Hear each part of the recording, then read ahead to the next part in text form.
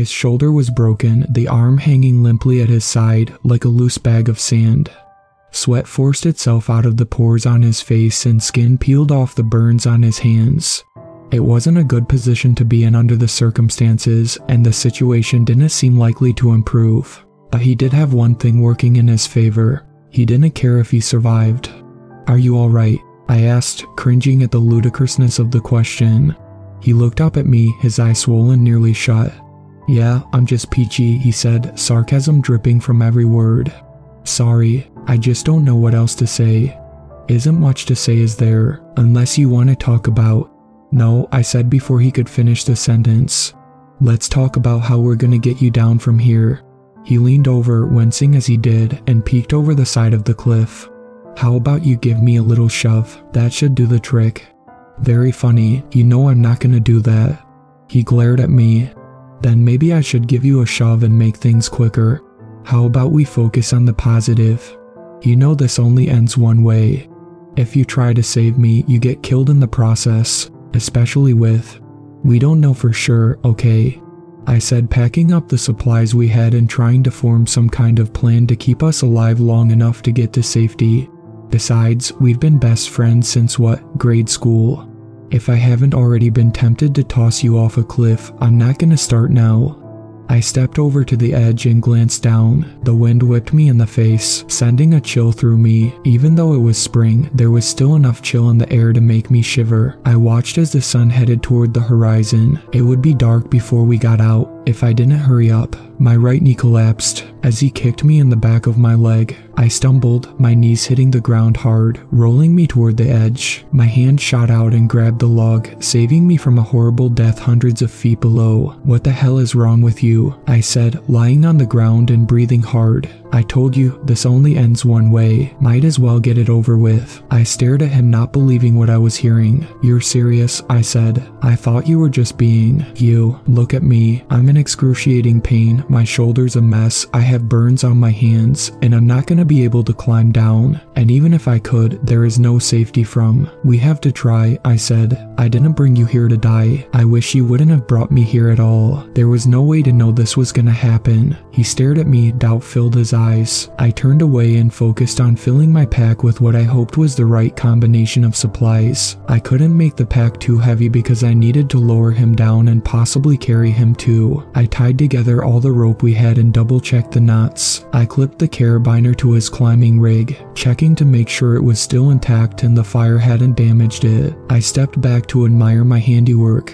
He was doing the same. "Really?" he said. "This is your big plan?" "Sure," I said, smiling, proud of myself and my ingenuity. "Why not just ring the dinner bell for every predator as you dangle me like a carrot?" "You know what? You're right," I said. "It's not worth all this trouble." I raised my foot and shoved his good arm, sending him toppling over the edge of the cliff. I heard him scream as he fell and then silence. "Thank God," I said, sighing. I was getting so tired of listening to his whining. "I heard that," he said from over the edge. I stepped up and peered over. He was dangling there, 10 feet from the top of the ledge. "Oh, dang, I thought I killed you," I said, chuckling. He looked up and saw me peeking over. "You bastard," he said. "Well, isn't that what you wanted? For me to throw you off the cliff? How's that working out for you?" He glared daggers at me. "Makes you appreciate life when you think you're about to die, doesn't it?" I said. "You'll pay for this, for saving your life." "Okay, I'll take responsibility for that." I began the long, arduous process of lowering him down. I only hoped I had enough rope. After a while, the strain took its toll. I was exhausted and sweaty. My hands slipped and I had to quickly recover to keep him from smashing into the ground. I managed to slow the rope at the cost of my hands getting rope burn. I tied it off to a tree and leaned over to check on him. "You okay?" I yelled. I couldn't see exactly what he was doing. It looked like he raised his arm, but I couldn't tell. I grabbed my binoculars and peered down only to see he was giving me the finger. "Same to you," I yelled. "I need to take a breather. Will you be alright for a few minutes?" His answer was to slump his head. I guess he was taking a nap. I sat next to the log and got out a bottle of water, taking a long drink. After a few minutes, I pulled out my knife and cut some strips off of the bottom of my shirt, wrapped them around the palms of my hands, and tied them off. Why didn't I think of that before I started lowering him? I thought, I was about to start another session of lowering when I saw the rope vibrating. That's weird, I thought. What are you doing down there? I yelled, stepping to the edge and looking down. My spine turned to ice when I saw nothing. He wasn't there. Adrian, I yelled. No response. I yelled again, quickly pushing away thoughts of the Rocky movies. I pulled the rope and it came up with no resistance. I reeled in the entire length and at the end, there was no sign of Adrian. The rope didn't look like it had been cut. It looked like it had been torn or chewed. I stared at it for a long time. Memories of the horrible events that led up to this moment overwhelmed me. I collapsed to the ground in fear. My eyes darted around like my head was on a swivel. Every tree became a hiding place for that thing. I could feel it lurking behind every bush. My mind started replaying when the trouble first started. We made it to the top of the cliff and celebrated by starting a campfire and making some coffee while we set up our tents. Adrian was actually in a good mood if you can imagine, and we stayed up by the fire until well after midnight. The following morning, his mood changed. Way to keep me up all night, asshole, he said, pouring a fresh cup of coffee and looking like he needed it. What are you talking about? Don't play innocent, he said. You know you were hanging around my tent, circling it late last night, growling and pawing the ground, trying to scare me. My eyes went wide as he talked. I swear I was in my tent the whole time. I fell asleep as soon as my head hit the pillow. Then what was making all the racket? He said with doubt creeping into his eyes. Maybe I was snoring and you heard that. Trust me, this wasn't a snore. Well, if it wasn't me, then. I narrowed my eyes at him. Wait a minute, I know what you're doing. What am I doing? He said, looking at his coffee cup. You're trying to scare me with some campfire ghost story, hoping I'll wig out. I'm telling you, it's not some campfire story, it really happened. Yeah, okay, I said, making it clear that I didn't believe a single word. I mean it, he said, starting to get angry. Okay, I said, don't get your panties in a bunch. You better, he started saying and then stopped. His eyes were focused on something behind me. I'm not falling for that, I said, refusing to look until I heard a branch snap behind me. I turned and saw. I shook my head to clear the memory. I don't want to think about that right now, I told myself. I need to focus on finding out what happened to Adrian. I stood and checked my supplies, then double-checked to be sure the rope was securely tied to the tree. I avoided looking around for fear of what might be lurking. Then, once everything was set, I stared down at the deadly ground that waited for me to make a mistake, muttered a quick prayer, then jumped off the cliff. Rappelling down was more difficult with a pack on my back and rags wrapped around my already rope-burned hands. I took it slow, working my way down the same way Adrian had gone. I also went slow for fear of finding what I didn't want to find. I knew it was possible, so I made sure to be as quiet as I could. The rock face was rough and I did my best not to knock loose any pebbles or do anything that would announce my presence. In a best case scenario, his rope got frayed on the rocks and broke. I hoped I would find him laying on an outcropping nearby, unconscious but alive. As I descended, I noticed an opening in the rock wall. My rope was in a straight line with it. I imagined Adrian's rope was too. I stopped and swung myself over to the rock face, grabbing a bigger rock and pulling myself to it. I pulled my rope up and stashed it, then climbed down the side of the opening. There was a small ledge in front of it that I landed on and peered inside. It was dark as pitch. Even though the sun had just set, it seemed like daylight couldn't penetrate the darkness. I pulled out my flashlight and slowly explored the opening with it. It turned out to be a large cave. I stepped inside and walking upright, my head easily cleared the ceiling by a good 3 feet. Curiosity overtook me as I shined the light around this newfound hall of mysteries. There were no markings on the walls and the floor was rough like the cave had formed naturally instead of someone making it. But then why would someone make a cave halfway up a cliff face where it's nearly impossible to get to? I wasn't sure I really wanted to know the answer. As I continued inside, the air became cooler. I hugged myself and fought off a chill. This cave was much bigger than I originally thought.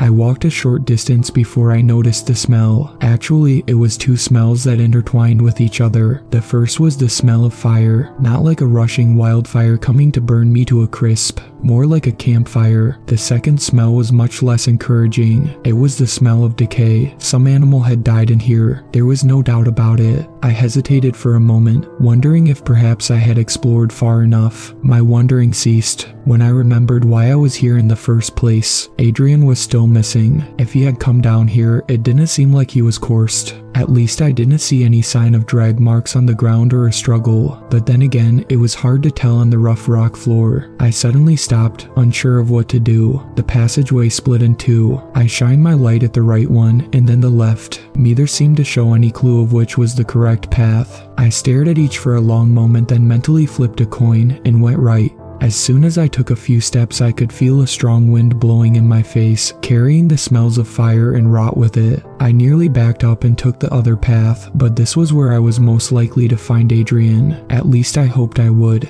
As I walked, I noticed a slight glow ahead. I turned off my flashlight and followed the ever-increasing light. When I turned the corner, I saw Adrian lying on the ground in front of the fire. He didn't seem to be injured, well, at least not any more than he already was. I didn't see any blood near him. I did, however, see a pile of bones tossed in the corner behind him. It disturbed me to see the pile and think about my friend's bones eventually laying there. I took a step forward to go check on him, then suddenly stopped. The huge rock that had been sitting by the fire suddenly moved. I recognized it right away from the size and the color of the hair that covered it. I stepped back out of view and began shaking. I knew I only had two options: kill this thing or hide from it. There was nothing in my bag that would kill it. I didn't have a gun with me and I doubted a pocket knife would do the trick. I had to find somewhere to hide until it left. My mind ran in circles trying to think of a hiding place. When it dawned on me, I turned and went back to the other passageway as quietly as I could. Once there, I stepped inside thinking it would be a long cavern like its counterpart. However, it was almost immediately blocked. I shined my flashlight on the blockage and was horrified to find it was piled up with clothes, shirts, pants, shoes, and even the occasional backpack. It was all piled nearly to the ceiling of the cave, and more disturbingly, each article had blood on it. There didn't seem to be any that escaped damage either. Most were ripped or chewed, probably like their unfortunate owners. I remember hearing about hikers going missing in this park, but I thought it was just normal stuff like in any other park. People get lost or fall into some hidden crevice or ravine. I guess not. My mind screamed for me to get out of there fast, but I needed to know Adrian was okay and somehow try to rescue him. Although at the moment, that seemed impossible. The longer I stared at the clothes of these poor, helpless victims, the more it formed into an idea. I grabbed some of the clothes and pushed them aside, digging my way toward the bottom of the seemingly endless pile. I wondered how many missing people it took before a major investigation started. I reached the bottom and took my pack off, setting it beside me. Then I pulled clothes down on top of me, leaving a small space for me to peek out through. There was just a hint of light coming from the mouth of the cave, but it was rapidly dwindling. I slowly unzipped all the zippers on my pack so I had easy access without making a sound when I needed something. I settled in and tried to make a comfortable seat out of the clothes. My conscience was not happy using the clothes of murder victims for comfort, but I saw no alternative. If I ran, that thing would hunt me down. It already found us once. I must have been more tired than I thought. Once settled in, I fell asleep almost immediately. I turned and it was there. I wasn't even sure what it was. It was dark and hairy. It stood on its back legs but hunched over as if readying for an attack. I was petrified. "Adrian," I said. "What?" he hissed. "Is that what you heard?" "Yeah, I'm thinking so," he said quietly, barely moving his mouth as if the monster wouldn't attack if you didn't speak. "What do we do?" I said through clenched teeth. How the hell should I know? It was circling us and moving closer at the same time. Its sharp teeth dripped with drool. "Did you bring a gun?" I said. "No, did you?" I slowly shook my head. It stopped and looked at me as though it understood the whole conversation. It stopped lurching and stood to its full height. It must have been at least 8 feet tall. It lunged at me with incredible speed. I screamed and tried to run, but my foot got caught on the log and I fell over backwards, knocking the wind out of me. In the end, that was a good thing. The monster lunged at my torso, but since I fell, my torso was laying on the ground with the rest of me. It flew through the air, sailing right over me. I looked over at Adrian and saw his pocket knife in his hand. The monster saw it too. It narrowed its eyes at him and snapped its jaws. I was surprised by how much its head and snout reminded me of a dog. This was my thought as I lay there on my back, helpless, unable to breathe. I watched as it lunged at Adrian. I saw him plunge the knife into its chest and it howled in pain. It never slowed, even as he stabbed it. It merely twisted in the air as it grabbed his arms, pinning them to his side. I heard the crunch as they both landed together on top of Adrian's shoulder. He screamed as they continued to roll right into the fire. Adrian tried to push his way out of the flames, severely burning his hand by grabbing a burning piece of wood and swinging it in a huge arc, smashing into the face of the monster. It whimpered and growled, then disappeared as quickly and silently as it came. It took me a while to be able to move. When I could, I crawled over to Adrian, who was laying still beside the fire. "Are you okay?" I said, rolling him on his back. He screamed in pain as I rolled him onto his injured shoulder. "Sorry," I said. "Get away from me," he said as I helped him to a sitting position and looked at his burned hand. "Are you alright?" I said. "Yeah, I'm just peachy." I woke with a start but didn't know why. I reached for my flashlight and was about to turn it on when I heard the sound of sniffing. I froze. Every ounce of concentration was on being as still as possible. The sniffing got louder. I didn't dare even open my eyes for fear it would somehow see them, and that would be it. I could feel its presence getting closer. I fought back the panic that would make me do something stupid like try to run. I just closed my eyes and thought about the last sunrise I had seen, hoping it wouldn't be the last one I would ever see. I felt the snout touch the layer of clothes right in front of me, and then it paused as if it was deciding if it wanted to eat me now or save me for a snack later on. The monster withdrew so silently I barely knew it was gone. I waited for it to return. I knew it was waiting for me to make a move so it could catch me, but I didn't. I sat still as a statue for what seemed like hours. Finally, I couldn't take it anymore. I had to move. I had to stretch. I stood and stretched my arms and legs, still quiet. When I sat back down and made sure I was covered by clothes, I risked a little bit of light through my hand to get a bite. Opening a granola bar without making noise is a tedious job at best. It took me a half hour, and after I ate, my only reward was thirst. I sipped on my bottle of water, avoiding the temptation to gulp it down. I didn't know when I would be able to fill it. I checked my watch. It was 1 in the morning. At the same time, Adrian had heard the growling. I took a chance that this thing would be out hunting at night. I pushed my layer of clothes off of me, grabbed my flashlight, and went to check on Adrian. I stepped carefully and kept my light pointed at the ground, just in case. My ears strained to hear any sounds. Of course, there were the echoes of my footsteps making me whip around. Thinking the monster was right behind me, I made it to the main cave without having a full panic attack. The fire had burned low, and a dull orange glow lit the walls. I found Adrian lying in the same spot as before. He didn't seem to be moving. I leaned down and listened for breathing. I could hear a faint breath. "Adrian," I whispered, shaking him. "Come on, man, we gotta go." He moved a little. "Adrian," I said, looking around to be sure it wasn't sneaking up on me. "Adrian, come on." He opened his eyes just a slit and put his hand up to shade his eyes from the light.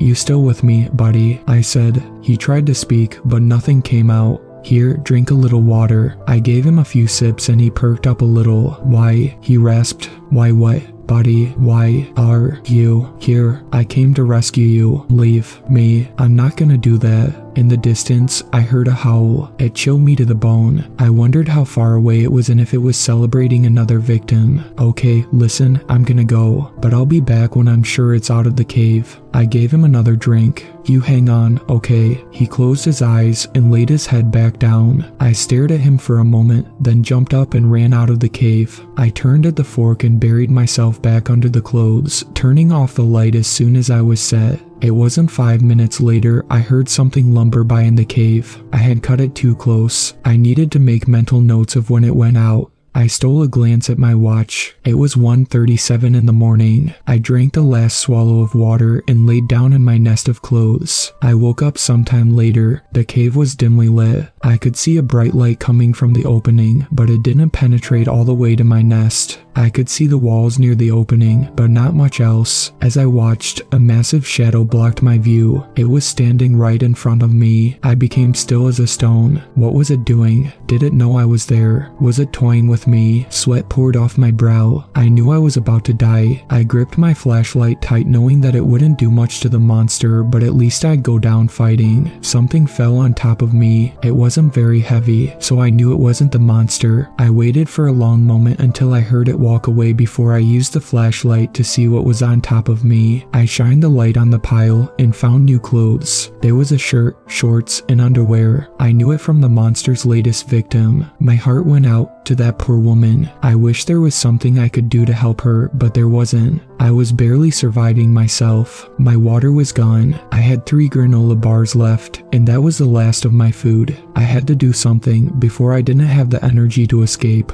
This was my chance. Usually, the monster kept to a schedule I assumed governed by hunger and thirst. I knew it wouldn't go out again for hours. I could leave. I could sneak out and be gone without it knowing I was ever here, but I couldn't. I had to rescue Adrian. But why? My mind said, because he's my friend. I thought, would he leave you behind? Of course not. He'd be doing exactly what I'm doing now. Really, that's why he tried to trip you and throw you off the cliff. That wasn't real. He was just joking around. He didn't seem like he was joking. He seemed like he wanted to die and take you with him. He was just upset. How upset do you think he'd be waiting here in this cave to rescue you? Very. He'd probably be wigging out. He never was much for small places. Do you think he would have left you by now? Maybe, but the important thing is, I'm not him. You could leave right now. No, who cares if you save your friend and die in the process? I do. Do you really think that thing doesn't know you're here? What? That thing is playing you. It's stalking you, waiting for you to make a mistake. No, I've outsmarted it. I've learned its routine. Keep thinking that.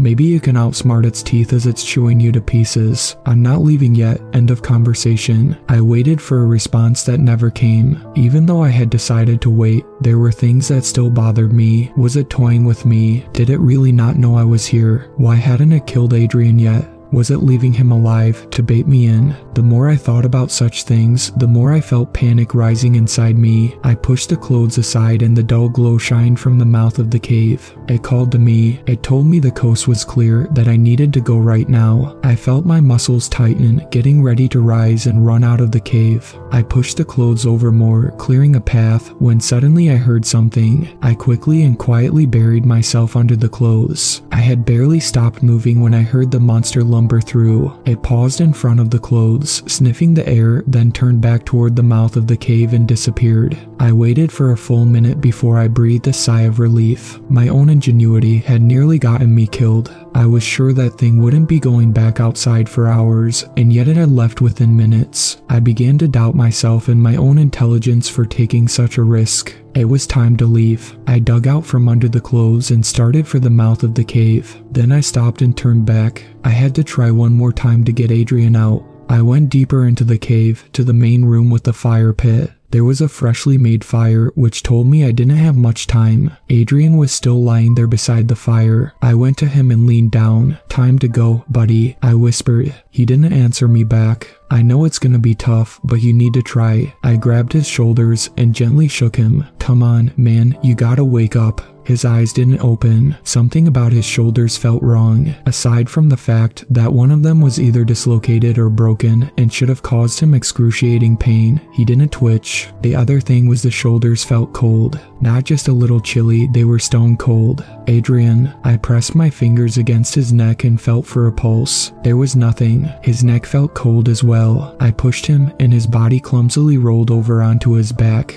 I tried to move his arms and legs but couldn't. Rigor had already set it. I stared in disbelief. My friend was gone. Not only was my friend gone, but I had wasted all this time trying to rescue him. Maybe I had killed myself in the process. I wiped the tears from my cheeks and pulled Adrian's body back into the same position. My only chance was for this horrible monster not to know I was here. I stood next to the fire, letting the smoke wash over me in the hope that it might somehow cover my scent. After a couple of minutes, I looked back over at my friend, said a silent goodbye, and walked back out of the cave. I stopped at my hiding place and climbed inside, hoping this would be the last time I waited for death to pass by. I settled in and took a nap to prepare for my escape. A short while later, I woke up hearing the monster pass by. I waited. When I thought it was time, I slowly and silently packed my backpack, then stood to leave. As strange as it sounds, I knew I would miss this place. It had been a refuge of safety for the last 2 days, even though it was a constant reminder of death. I stood at the edge of the pile and tried to rearrange them so that nothing looked amiss. Then I turned toward the mouth of the cave and started making my way out.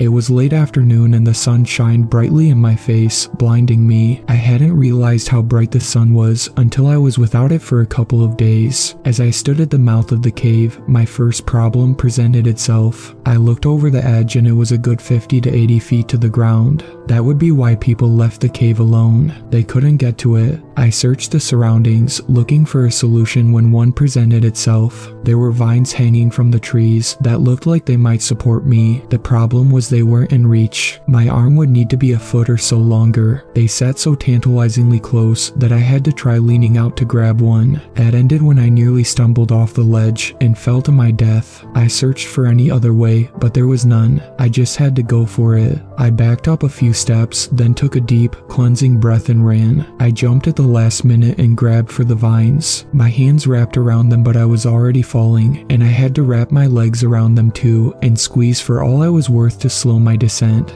My hands and legs were burning as they slowed me, but I didn't dare scream. The cave was still too close. Even sliding down the vines may have been too loud. My hands were failing. I didn't know how much longer I could hang on. My fingers let go one by one, and I fell. I landed on my back and the backpack cushioned my fall. Fortunately, I had only been around 10 feet from the ground when I did. It still knocked the wind out of me and left me laying there helpless as I looked back up at the cave opening. Only I could no longer see it. It must have been invisible from ground level. Once I could breathe again, I focused on getting out of here. I stood and tried to get my bearings. The sun was setting, so I knew which way west was. It was around 2 miles to the south where the trailhead was. My car, my salvation, waited there for me. I made my way through the trees and headed south when there was an opening. Before I knew it, I had run across a trail. I stepped onto it, feeling more relieved than I had in days. Then I heard something in the brush behind me. I froze. I turned toward the sound and saw the predator. It was a mountain lion, not the horrible monster I had just escaped, but it didn't matter if this cat was hungry, I'd be just as dead. I tried to nonchalantly continue walking on the trail, hoping it would lose interest. My walk turned into a power walk, and still the lion followed. It seemed to be closing the distance between us without breaking into a run, yet I tried to remember what to do in case of a mountain lion attack, but all I remembered was, don't run. I thought of this as I power walked away from the pursuing cat that was getting closer by the minute. Suddenly, I was hit from behind. The lion had jumped on me. Fortunately, it had jumped on my pack. Its weight held me down, making me helpless as it climbed up my pack heading for the neck. I covered my head and neck, hoping to survive. I could feel its hot breath against my fingers. I knew an attack was imminent, and then it stopped. It lifted its head and I could hear it sniffing the air. In an instant, it leaped off of me and was gone. I sat up and looked around, not believing my luck when I noticed the forest had gone silent. The only reason a predator runs away like that is there's a bigger predator in the area. My mind reminded me. I had a very good idea which predator had scared it off. This was it. Fight or flight. I jumped up and ran at a full sprint down the trail. I didn't know I had that much energy left after the last 2 days, but death is a great motivator, and I knew this thing wasn't coming to congratulate me for escaping its lair. My legs burned. I had a stitch in my side. My backpack was throwing off my balance, and I nearly fell, but I could see the trailhead. There was a glint of metal that was on the front bumper of my car. All I had to do was keep going. I could hear panting behind me. My footsteps weren't the only ones running on the trail. It sounds more like a gallop behind me. For a fleeting moment, I almost stopped to see if I was being chased by a horse, but I knew that would be a fatal mistake. I reached into my pocket and pulled out the keys, pressing the button and unlocking the doors. I didn't want to make the same mistake I'd seen in dozens of horror movies. I was one of the ones screaming the loudest when the victim dropped the keys. I ripped open the driver's door and jumped inside. I had just shut it when a nightmare landed on the hood. I stared at it for a moment, transfixed by this horrific apparition. It looked like someone had taken a dog and turned it into a horrible beast. It was massive, at least 8 feet tall. Its fangs were sharp and red. They drooled onto the windshield as the red eyes stared at me. It reached back with its paw and smashed into my windshield, nearly breaking through. I woke from my stupor and started the car as it smashed the windshield again, this time breaking through. It shoved its snout inside and snapped at me as I put the car in reverse and floored it, turning sharp and making the beast tumble off to the ground. I threw it in drive and stomped the pedal to the floor. The car lurched forward, with rubber screeching in protest. I gained momentum when the monster landed on the roof with a crash. It began pounding over and over. I saw claw marks coming through the metal and into the cloth on the ceiling. In desperation, I began swerving back and forth, trying to shake the monster loose. Metal and rubber protested at my maneuvers with the extra weight on top. I wondered if the car would flip and end my escape in bloody fashion. So far, the road had been a park drive that was never meant for such speeds. I knew there was a hard turn coming up, and I wouldn't make it as fast as I was driving. I slammed on the brakes, sending the monster flying. I stomped on the gas and swerved around it, continuing to gain speed. As tempting as it was, I knew if I had tried to run it over, my car would never survive. And right now, survival was all that mattered. I looked in the rear view mirror, and impossibly, it was catching up to me. I saw it leap, trying to land on the car again, but I swerved in time, leaving it only asphalt to land on. I made another hard turn, and I was on a state road. The monster followed me, but I was able to get enough speed to finally escape. I breathed a sigh of relief as I sped toward town. I didn't bother going home. I went straight to the police department. After waiting a half hour to make it to the front desk, I was finally interviewed by an officer. When I started my story, he seemed to be only mildly interested. By the time I was done, there were 6 officers standing around, listening. That was one hell of a story, the officer said, looking around at the other officers smirking. It's true, I said. The officer sighed as the others dispersed. I'm sorry, son. As entertaining as that was, I'm too busy to go chasing around the woods, hunting after some urban legend. I took a piece of paper off his notepad and wrote down a series of numbers. What's this? He said when I handed it to him. I had my GPS with me, I said. Those numbers are the location of the cave that has all the evidence you need. Listen, son, without something concrete, there's no one who's going out to the middle of the woods chasing a fairy tale. Well, maybe that'll help, I said, getting up and setting my backpack on his desk. I opened the zippers and dumped clothes out of them. What is this? Concrete, I said. These are the clothes of this thing's victims. If you take DNA samples from the sweat and blood on them, you might find matches to some people who have recently gone missing. You're serious, he said, looking from the clothes to me as if just waking up. Yes, I said as I got up and started toward the door. If it's not too much trouble. I walked out, leaving several officers staring at the pile of clothes. I got into my destroyed car, hoping it would start, and headed home. The entire way, I kept glancing in the rearview mirror. After all this, there were 2 things that captured my thoughts. 1, I would be barricading my house as soon as I got home, and 2, I wouldn't be sleeping soundly ever again.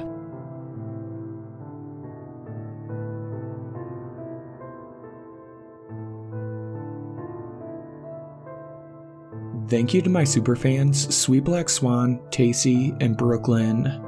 I really appreciate you guys supporting my channel, and I look forward to making more content for everyone.